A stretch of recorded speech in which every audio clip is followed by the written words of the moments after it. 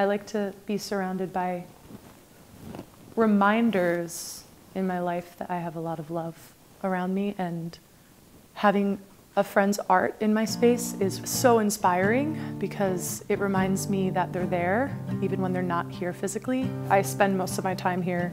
I think having a space that keeps you inspired and doesn't make you feel stagnant is really good.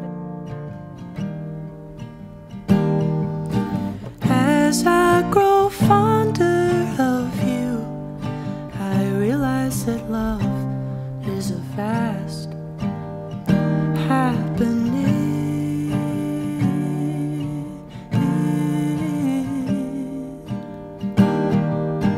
As I grow fonder of me, I know what I need, and I finally see.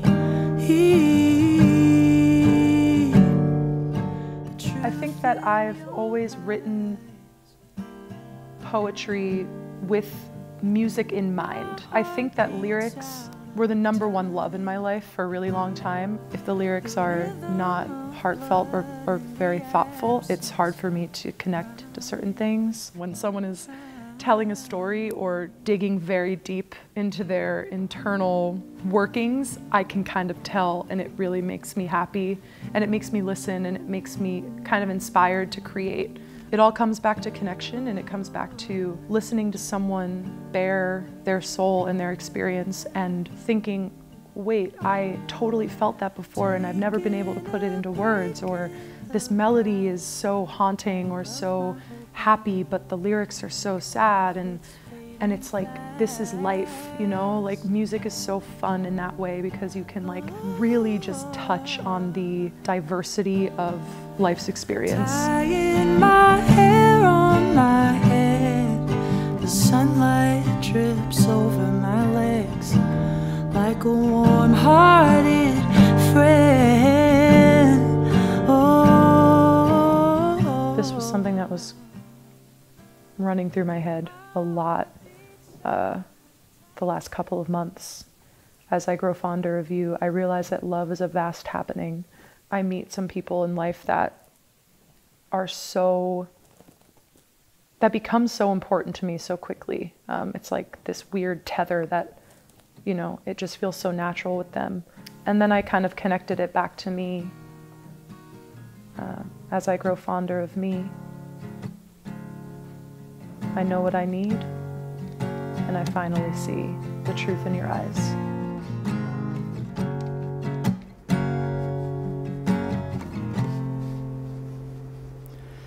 everyone wants you when you're next to someone great. Everyone needs you when you got a lot to say, but nobody wants to pick up the pieces of your heart when you're afraid. No, no. The thing that I do most when I'm free writing or when I'm writing poetry is I try to use certain words that really feed me, or once I have a good amount of words that I want to throw into my writing soup, I can take those words and turn the page and kind of start really thinking about the story and what I want to portray. So meditating on the guitar, meditating on the words in my head, meditating on the melody and the way that I want to sing it and the way that I want the words to sound as they match with the guitar and the melody of the guitar. So it's kind of like very free and really instinctual. Lately, if you'll ever be around, you tell me you'll change, but darling, it's strange because I still don't hear a sound.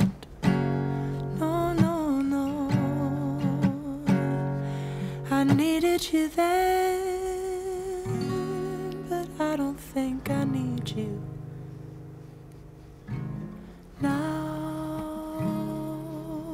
No, no. So this song is about bad friends. It's about people who always tell you they love you but don't really show it. Just people are down to chill with you when you're doing bigger things and when you have a lot going on and you really have a lot to catch up on, but nobody really checks in on you in your darker moments, or when your heart is feeling a little down. I've found myself being that person as well. So this song isn't just about me being a victim. It's about just the give and take of friendship and how important it is to show your love instead of just saying it. I will slowly let you go. No, no, no. Everyone wants you when you're next to someone great. I'm writing a song because I listened to a song. I'm expressing myself because I listened to someone else do it. And that like cycle of connection is kind of what really draws me into music. And I think that whenever I play a show or whenever I go to a show, it's really the same thing. It's like I long to feel connected to the artist on stage. I long to feel connected to their music. And I long for the humans in front of me when I'm singing to feel connected to my experience, because we really don't have a lot of differences at the end of the day. We all have a lot of the same hardships and emotions and things that we go through on different levels. And music is so fun and subjective, where you can like take a song that might be about something completely different and make it your own. That to me is intimacy, is like knowing that, you know, there could be 10 people in the room, there could be 500 people in the room, and each one of them has a different experience with the song that you've written and the song that you're giving them right now.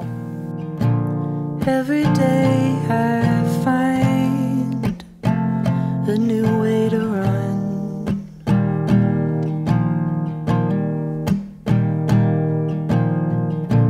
Tethered to the time, patient for joy to come.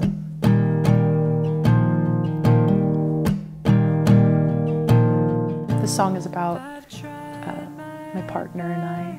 We've been together for 7 years and we've really built something special, and I just really wanted to kind of showcase that in this song. He really takes me as I am, and I really appreciate that about him. It feels a lot of the time like time is moving so fast, and we haven't really felt the joy we want to feel yet with our, you know, whatever it is, our writing, our careers, our relationships. But we have that wonderful trait that artists have, which is patience, and patience for joy and taking joy as it comes. Even if it's a small victory, you take it and you feel really good about it. So, and that feels really good, to live life and have your independence and have that love for someone. And then at the end of the day, no matter what's going on, you feel the safety of someone you trust and someone who supports you. So I think we make each other better people. And that's what this song is about. So, mushy. You'll lay me down. I am safe.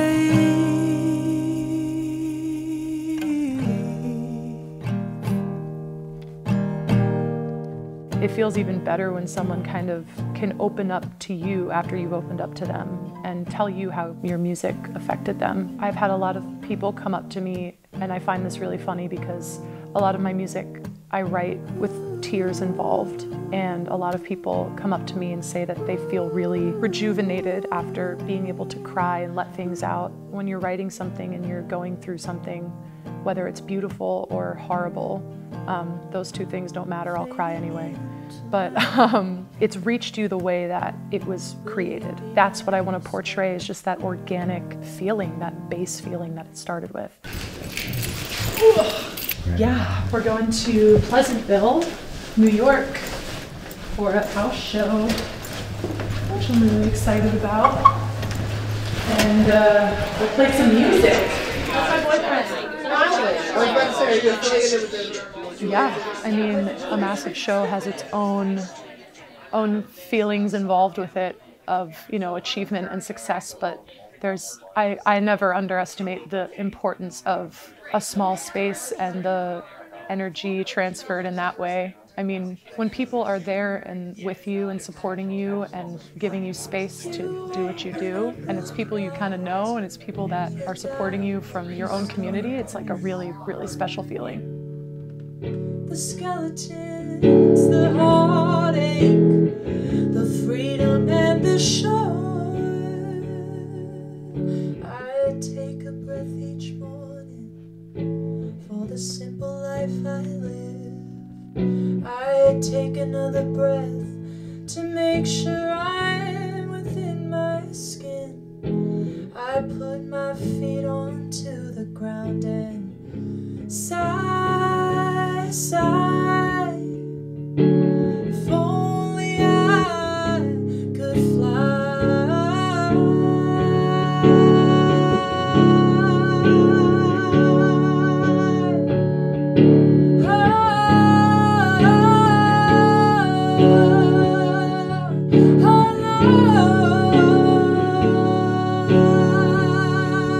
If only I